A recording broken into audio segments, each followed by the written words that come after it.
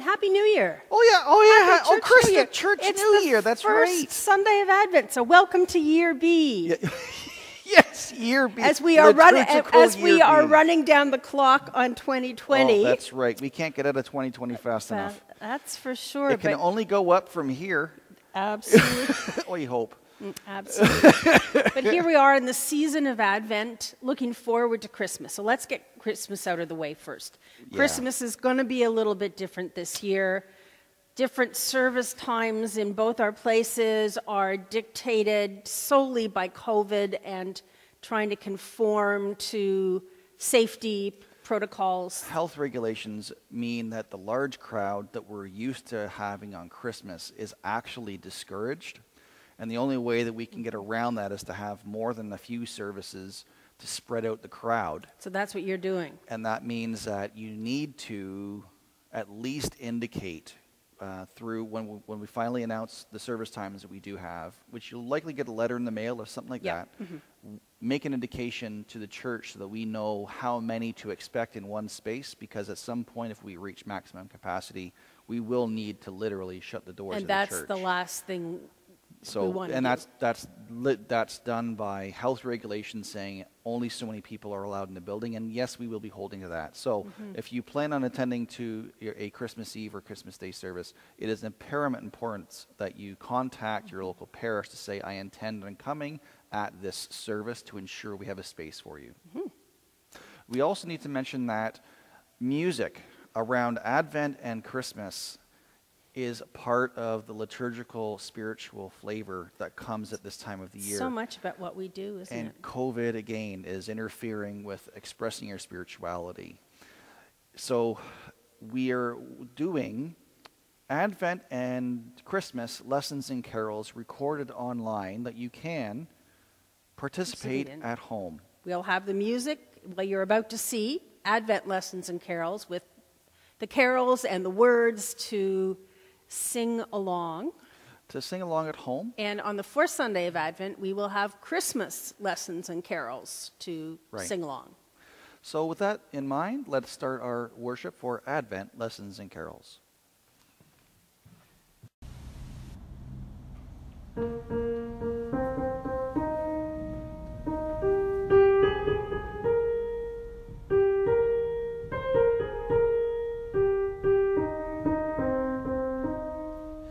Prepare the way of the Lord, prepare the way of the Lord, and all people will see the salvation of our God.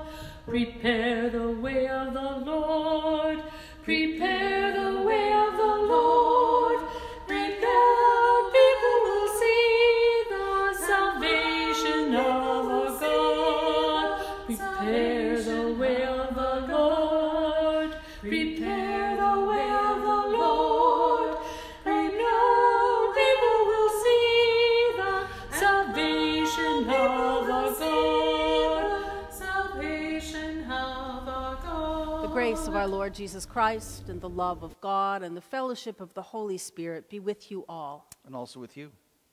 We pray together. Almighty God, to you all hearts are open, all desires known, and from you no secrets are hidden. Cleanse the thoughts of our hearts by the inspiration of your Holy Spirit, that we may perfectly love you and worthily magnify your holy name, through Christ our Lord. Amen. Blessed are you, O Lord our God, ruler of the universe, creator of light and darkness. In this holy season, when the sun's light is swallowed up by the growing darkness of the night, you renew your promise to reveal among us the splendor of your glory, enfleshed and visible to us in Jesus Christ, your Son. Through the prophets, you teach us to hope for his reign of peace. Through the outpouring of his Spirit, you open our blindness to the glory of his presence. Strengthen us in our weakness, support us in our stumbling efforts to do your will, and free our tongues to sing your praise. For to you are all honor and blessing are due, now and forever. Amen. Amen. Let's have our readings. The first reading is from Genesis chapter 2, verses 4 through 9 and 15 through 25. creation of the first people. In the day that the Lord God made the earth and the heavens, when no plant of the field was yet in the earth, and no herb in the field had yet sprung up, for the Lord God had not caused it to rain upon the earth, and there was no one to till the ground, but a stream would rise from the earth and water the whole face of the ground. Then the Lord God formed man from the dust of the ground and breathed into his nostrils the breath of life, and the man became a living being. And the Lord God planted a garden in Eden in the east, and there he put the man whom he had formed. Out of the ground the Lord God made to grow every plant that is pleasant to the sight and good for food. The tree of life also in the midst of the garden, and the tree of knowledge of good and evil. The Lord God took the man and put him in the Garden of Eden, to till it and keep it. And the Lord God commanded the man, "You may freely eat of every tree of the garden, but of the tree of the knowledge of good and evil you shall not eat. For in the day that you eat of it, you shall die." Then the Lord God said, "It is not good that the man should be alone. I will make him a helper as his partner." So out of the ground the Lord God formed every animal of the field and every bird of the air, and brought them to the man to see what man would call, and give names to all the cattle, and to the birds of the air, and to every animal in the field. But for the man there was no helper found as his partner. So the Lord God caused a deep sleep to fall upon the man, and he slept. Then he took one of his ribs, closed up its place with flesh, and the rib that the Lord God had taken from the man he made into a woman, and brought her to the man. Then the man said, "This is last. It is bone of my bone and flesh of my flesh. This one should be called woman, for out of man this one was taken. Therefore a man leaves his father and his mother, clings to his wife, and they become one flesh. And the man and his wife were both naked, and were not ashamed."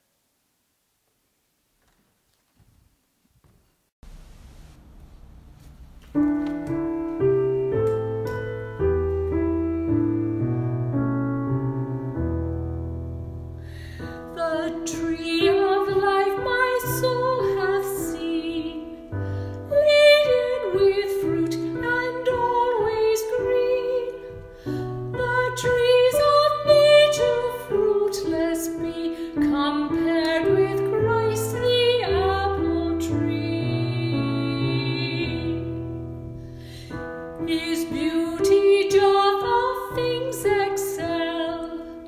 By faith I know, but ne'er can tell the glory which I now can see in Jesus Christ the apple tree. For happiness I long have sought, and pleasure dearly I have bought. I missed it all, but now I see 'tis found in Christ the apple tree. I'm weary with my former toil. Here I will sit and rest a while. Under the shadow will I be of Jesus Christ the apple tree. This fruit doth make my soul to thrive. It keeps my dying faith alive, which makes my soul in haste to be with Jesus Christ the apple tree.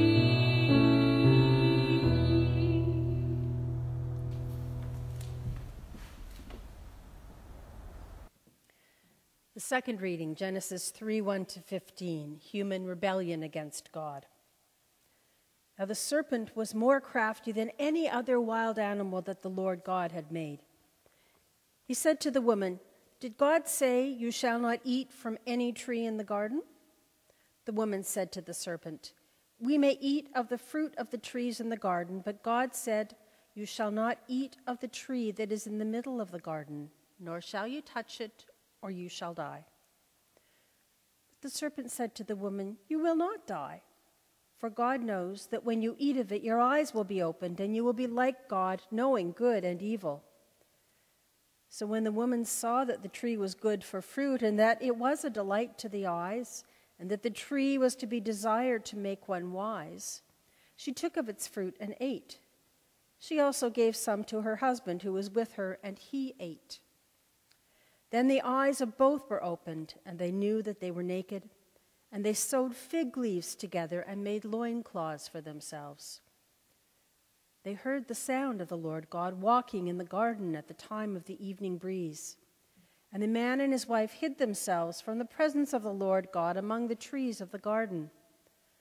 But the Lord God called to the man and said to him, "Where are you?" He said, "I heard the sound of you in the garden, and I was afraid because I was naked, and I hid myself." God said, "Who told you that you were naked? Have you eaten from the tree which I commanded you not to eat?" The man said, "The woman whom you gave to be with me, she gave me fruit from the tree, and I ate." Then the Lord God said to the woman, "What is this that you have done?"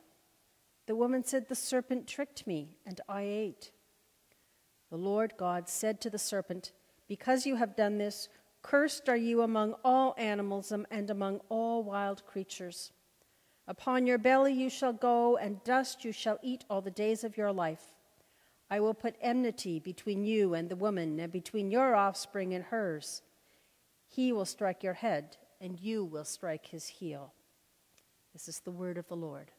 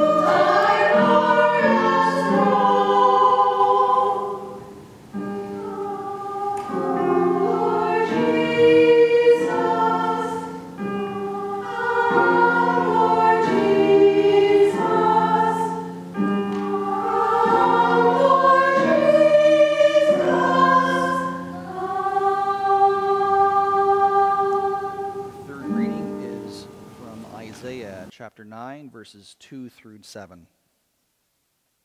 The people who walked in darkness have seen a great light. Those who lived in a land of deep darkness, on them light has shined. You have multiplied the nation, you have increased its joy. They rejoice before you as with joy at the harvest, as people exult when dividing plunder. For the yoke of their burden and the bar across their shoulders, the rod of their oppressor, you have broken as on the day of Midian. For all the boots of the trampling warriors and all the garments rolled in blood shall be burned as fuel for the fire. For a child has been born, a son given to us. Authority rests upon his shoulders, and he is named Wonderful Counselor, Mighty God, Everlasting Father, Prince of Peace. His authority shall grow continually, and there shall be endless peace for the throne of David and his kingdom. He will establish and uphold it with justice and with righteousness from this time onwards and forevermore. The zeal of the Lord of hosts will do this.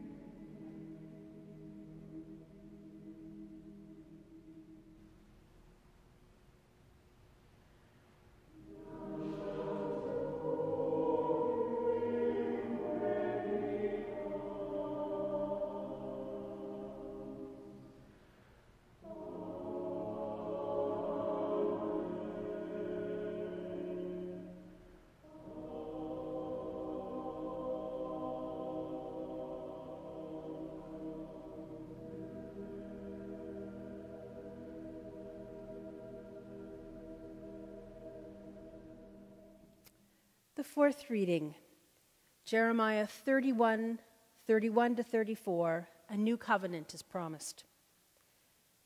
The days are surely coming, says the Lord, when I will make a new covenant with the house of Israel and the house of Judah.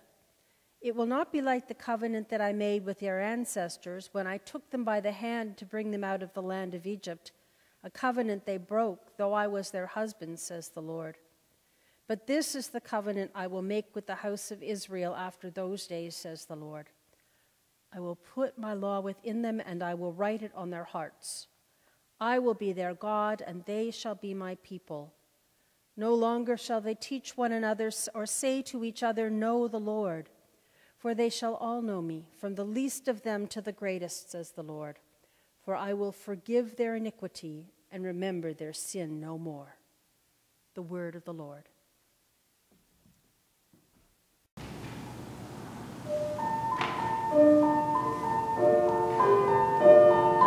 Joyfully we sing, Noel, Noel, Noel, spreading to the world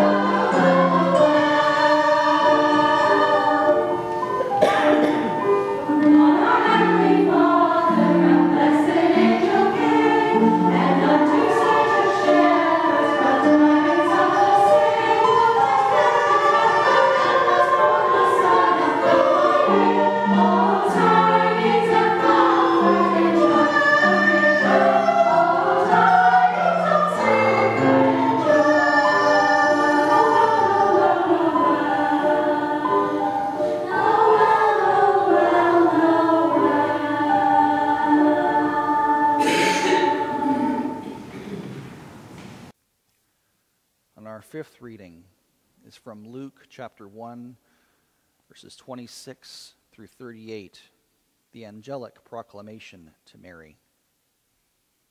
In the 6th month, the angel Gabriel was sent by God to a town in Galilee called Nazareth, to a virgin engaged to a man whose name was Joseph, of the house of David. The virgin's name was Mary.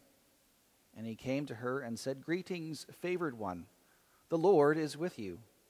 But she was much perplexed by his words and pondered what sort of greeting this might be. The angel said to her, "Do not be afraid, Mary, for you have found favor with God. And now you will conceive in your womb and bear a son, and you'll name him Jesus. He will be great and will be called Son of the Most High. And the Lord God will give him the throne of his ancestor David. He will reign over the house of Jacob forever, and his kingdom there will be no end." Mary said to the angel, "How can this be, since I am a virgin?" The angel said to her, "The Holy Spirit will come upon you, and the power of the Most High will overshadow you. Therefore the child to be born will be holy. He will be called Son of God. And now your relative Elizabeth, in her old age, has also conceived a son, and this is the 6th month for her who was said to be barren. For nothing will be impossible with God." Then Mary said, "Here I am, the servant of the Lord. Let it be with me according to your will." And then the angel departed from her. Well, happy Advent 1. Here we are. Lessons and Yes. carols. Church New Year, calendar New Year starting in a month. Be glad to see the back of 2020. Yeah. And the readings, the last Advent few lessons weeks. and carols, right?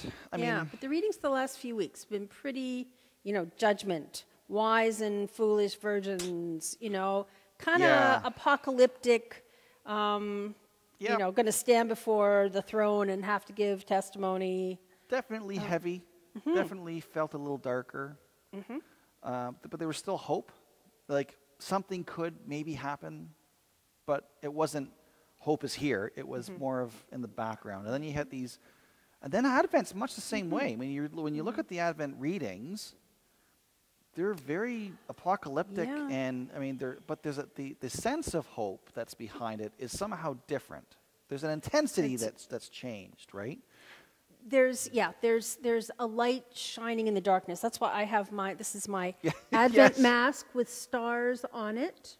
Right. I love Advent. It's my favorite season of the church year because it's about anticipation. It's about something wonderful is going to happen. Right. And you're just waiting for it. And in the darkness and gloom, there's the first candle in the first week and the second candle in the second Right. week. And light is growing. The light of hope is growing, even though it's getting darker and more miserable outside. Right. Yeah. So like just before Advent, that it's almost like you have hope, that you're hoping you have hope and light, and then you hit Advent and the hope turns into, oh no, hope is coming. Hope is on the way. And you had a really good example So of that. for me, it was when the Pfizer announced that they had a possible vaccine that would work. Prior to that, we all kind of had this vague Some idea. point We we're hope hoping it'll at some happen. point maybe there'll be a vaccine in an unforeseen way. It could be there. The minute and the day that they announced, we had a 90% success rate. We're very confident, but we're not done yet. Well, that's the flip between we could have hope to hope is here. Hope is on the way. It's expected. And we know that the hope, And yeah, emotionally, that day, it was like, you could feel you everyone could- walk out. yeah. People were actually smiling. We had a bit of a bounce in our step. And it was all because of a simple change in one announcement where hope went from vague to tangible. You could wrap your head around it. And I guess that's what Christmas Day is about. the hope realized. Hope is realized. Hope is not to say Jesus is the vaccine, but in the analogy, yeah. When that piece is here and we can acknowledge it, we can go and we can, yeah, that's what this part is about. So in Advent, we have this weird valley where we start out and we're kind of down near the low part where it's all dark and gloomy, and we hope for hope. And then we have the expectation through hope until we have hope realized. And that's expressed in the readings. Sounds like a good intro to Lessons and Carols. Amen.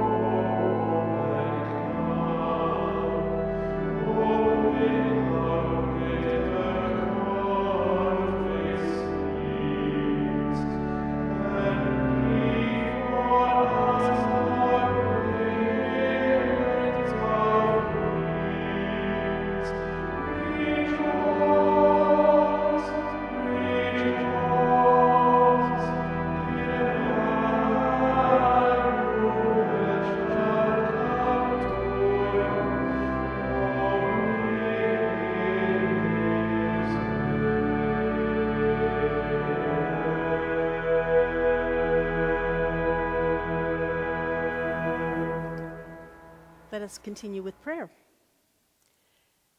Accept, O Lord, our thanks and praise for all you have done for us. We thank you for the splendor of the whole creation, for the beauty of this world, for the wonder of life, and for the mystery of love. We thank you for the blessing of family and friends, and for the loving care which surrounds us on every side. We thank you for setting us tasks which demand our best efforts, and for leading us to accomplishments which satisfy and delight us. We thank you also for those disappointments and failures that lead us to acknowledge our dependence on you alone. Above all, we thank you for your Son, Jesus Christ, for the truth of his word and the example of his life, for his steadfast obedience by which he overcame temptation, for his dying through which he overcame death, for his rising to life again, in which we are raised to the life of your kingdom. Grant us the gift of your Spirit, that we may know Christ and make him known, and through him at all times and in all places may give thanks to you in all things. Amen. As the Savior taught us, let us pray. Our Father in heaven, hallowed be your name. Your kingdom come, your will be done on earth as in heaven. Give us today our daily bread. Forgive us our sins, as we forgive those who sin against us. Save us from the time of trial, and deliver us from evil. For the kingdom, the power, and the glory are yours, now and forever. Amen. Almighty God, give us grace to cast away the works of darkness and put on the armor of light. Now in the time of this mortal life, which your Son, Jesus Christ, came to us in great humility, that on that last day, when he shall come again in his glorious majesty to judge both living and the dead, we may rise to the life immortal, through him who lives and reigns with you in the Holy Spirit, one God, now and forever. Amen. Amen. And this is the seasonal blessing for Advent. May Almighty God, by whose providence our Savior Christ came among us in great humility, sanctify you with the light of his blessing and set you free from all sin. May he, whose second coming in power and great glory we await, make you steadfast in faith, joyful in hope, and constant in love. May you, who rejoice at the first advent of our Redeemer, at his second advent be rewarded with unending life, and the blessing of God Almighty, the Father, the Son, and the Holy Spirit be amongst you and remain with you this day and always. Amen. Amen. Let us bless the Lord. Thanks be to God.